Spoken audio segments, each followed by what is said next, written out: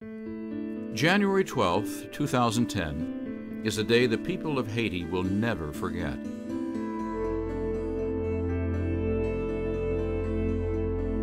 In the days and weeks and months following the catastrophic earthquake that occurred on this day, many people from around the world came to help.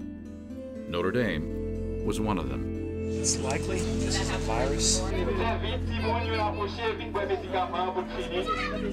Notre Dame alumni, faculty, parents, and friends descended on Haiti, performing some 700 surgeries, delivering 250 babies, and seeing more than 25,000 critical patients, all in the first 6 months after the disaster. The Notre Dame Haiti facility was transformed into a trauma center for victims of the quake. Our hearts are with those who have died and those who still suffer in the country of Haiti. Back at home, the Notre Dame family joined together, offering their prayer and financial contributions to these life-saving efforts. Today, our commitment endures, as it has since 1944, when the first members of the Congregation of Holy Cross arrived in Haiti.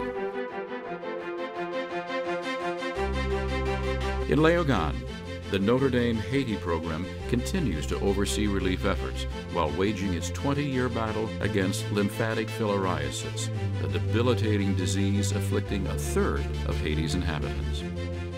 In Port-au-Prince, we are rebuilding the Basil Moreau School, which has for years served an impoverished community with an irrepressible desire to learn.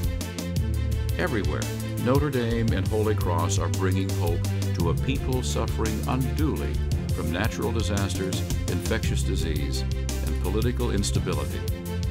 Hope is the last thing that Haitian people can afford to lose.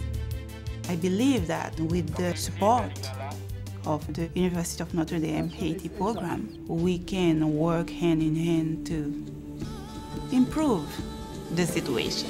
This is the fundamental lesson of our Notre Dame education, our shared obligation to serve. As we honor our perpetual commitment to the Haitian people, we offer thanks and prayers for all those who support and sustain our efforts.